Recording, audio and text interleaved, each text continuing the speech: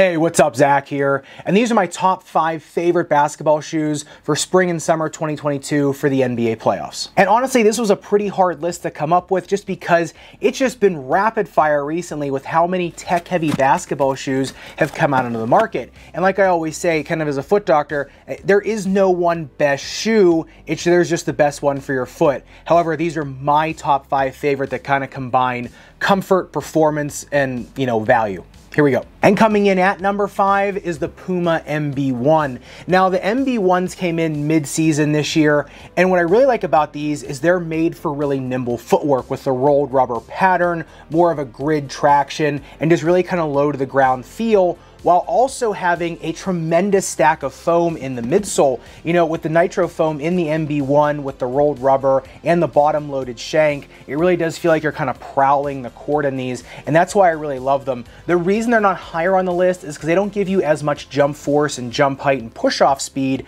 However, for a real kind of nimble, kind of agile basketball player, it really doesn't get much better than the MB1. Coming in at number 4, I actually might get a little bit of flack for this one being in the top 5, but it is the Adidas Dame 8. But what I love about the Dame 8 is you get all the trappings of a more maximalist basketball shoe with more agility, kind of speed, and just ease of use. You're getting Bounce Pro in the midsole, which is one of my favorite new setups in a basketball shoe. Really stiff, robust shank, and the treads on these are some of my favorite this year for basketball, with the massive air channels going through them, the break points, and kind of that quasi-wave herringbone, plus the outsole grid here with all the lightning bolts, which actually do serve a purpose in giving you grip when being on the sides of your shoes and kind of pushing off laterally. Plus the Dame 8, I just seen it released in some places for as low as $80 US. So when it comes to performance and value, the Dame 8 is really up there. Now, coming in at number 3, and honestly, the top 3 of these were kind of really hard to put at 1 through 3 because they're all so good.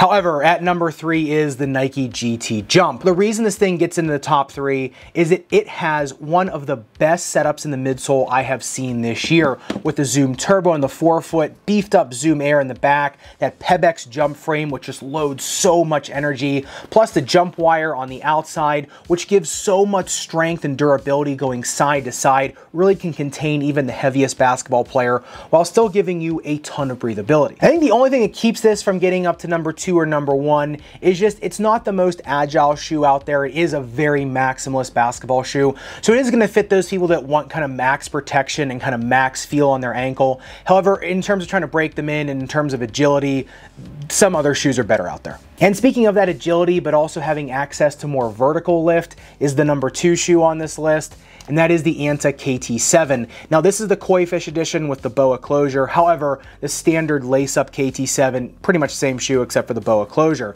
Now, the reason these things are at number 2 all comes down to the midsole. Now, number 1, it has a molded carbon fiber shank on the bottom, which gives a ton of potential energy storage and kinetic energy release. Now, the reason I really like it is because it's bottom loaded, so it makes the shoe a little bit more supportive in the arch, but because all this foam up here with this nitrogen-based foam is over top of it and it is pretty thick, you don't get the discomfort of some other carbon fiber shanks out there. And with this being more nitrogen-based foam with this bubbling technology in here, you're also getting a lot of impact protection like Boost foam gives you, but with a lot more energy return because the foam is just a little bit livelier. Now, the other thing I really like about the KT7 is that as you see these carbon fiber struts that come up on the medial and lateral side of the shoe. Now, that's meant to contain the foam inside the shoe. However, an added benefit of that is it gives a ton of medial and lateral stability. So agility going back and forth, the shoe is almost just pushing you back to their direction. It really does give a lot of reverb and a lot of rebound when you're trying to move side to side. So no matter if you're going front to back or trying to move side to side in terms of speed, these are some of the best out there. But also when you're trying to go get up off the ground, they're also going to give you a little bit of a boost. And before I get to the number 1 shoe, I do want to make one honorable mention, and that is the KD14. Now, the only reason this doesn't make the list, and it would have, except for that Kevin Durant's playing in the KD15 right now, and that is going to start dropping here pretty soon. It might already drop by the time you're watching this video, and that's kind of going to usurp this shoe, and so you might not see this in as great of quantities available for purchase.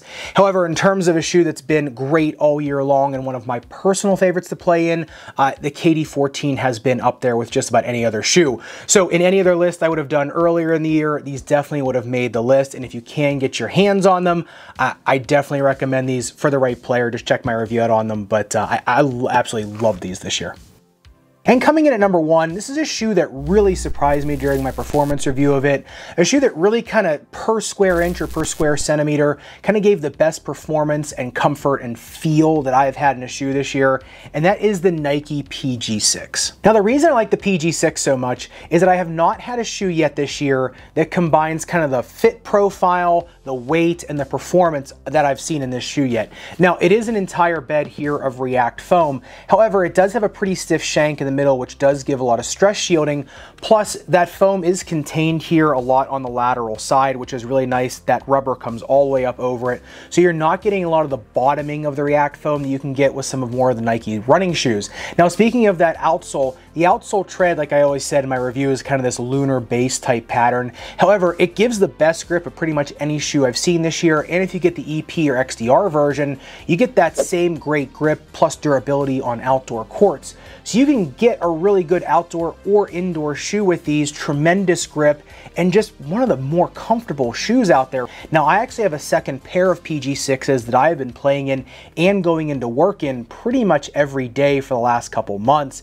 And that foam, especially with me who's a little bit overweight, has not bottomed yet, really has had no issues with any sort of comfort. So in terms of the React foam, this is definitely one of the better setups of React that I've seen in a Nike shoe. And in terms of pound for pound performance, I have just not found one that I've liked better than the PG6 for the package it's in. And like I said, inevitably there's going to be a shoe that you might love out there that didn't make this list because, well, there's only 5 shoes on the list. However, that kind of proves my point that there's always going to be a best shoe for your foot type. So if you want to see the best shoes for every foot type, game style, maybe injury you might be bringing to the basketball court, make sure you click in this video up above and subscribe down below. Respect your rubber and foam. I'll see you in the next video.